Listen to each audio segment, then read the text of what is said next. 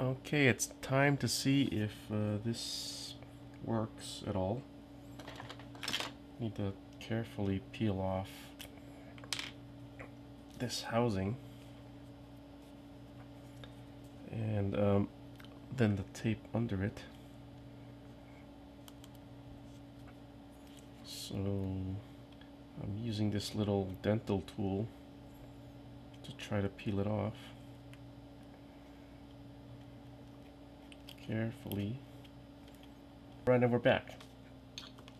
I managed to take off the housing, or the brace, remove the tape, and I cleaned up any stickiness that the tape had on. Anyway, that's easy to do with a little swab. There's still a little bit left, but I'll get that later. In any case, no damage to the camera, but this housing is now made. It looks like a little man, but it actually will flip over the front of the camera and comes off. I'm going to secure this later with a rubber band, and I think this still could be a little drier. I think it probably could be cured a little longer perhaps, but it's all right for now. What I'm going to do though is I'm going to try to glue this to the top of the brace, and I'm going to try to center it properly. Probably the best way to do that is instead of gluing it while it's on the camera, I'm going to put this over the brace where I want it to be, making sure it fits properly, and then I'm going to kind of draw a line or circle on the brace where I want it to fit.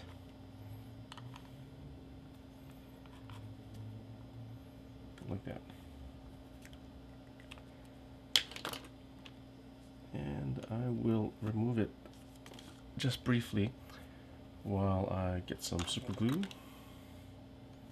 which I just bought, so it should be fresh. And I will attempt to glue this using a few small drops in a circle.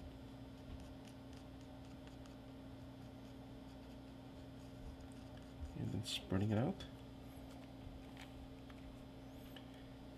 And attaching it in the circular area and pushing it from the back with my fingers.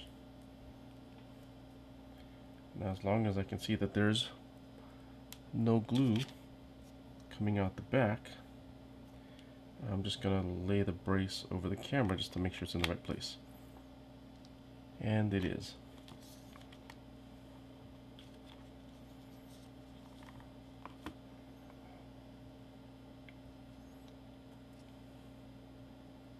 Oh, that sounds pretty good. Yeah, I think what I should have done is I should have actually painted this black, but that's okay. Now this is supposed to set in a few seconds since it's super glue.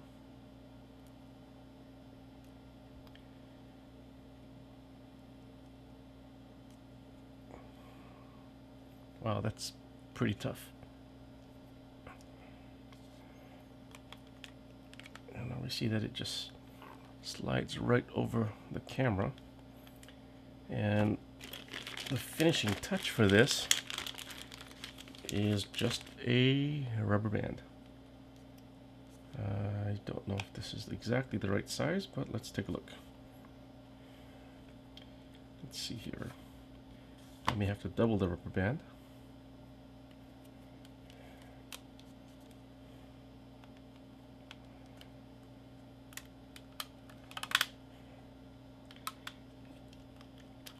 Putting the rubber band down a bit so it's not in the way of the controls,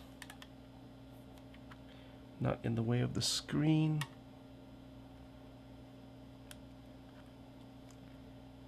But it overlaps the brace in 2 spots for added stability. There we go. And I should now be able to take my wide angle lens and screw it onto the front.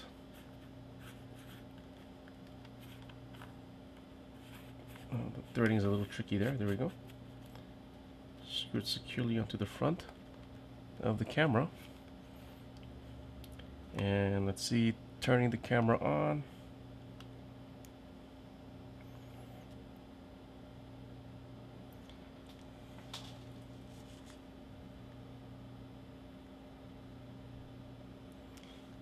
It's actually nicely focusing on everything, and it's at a wide angle.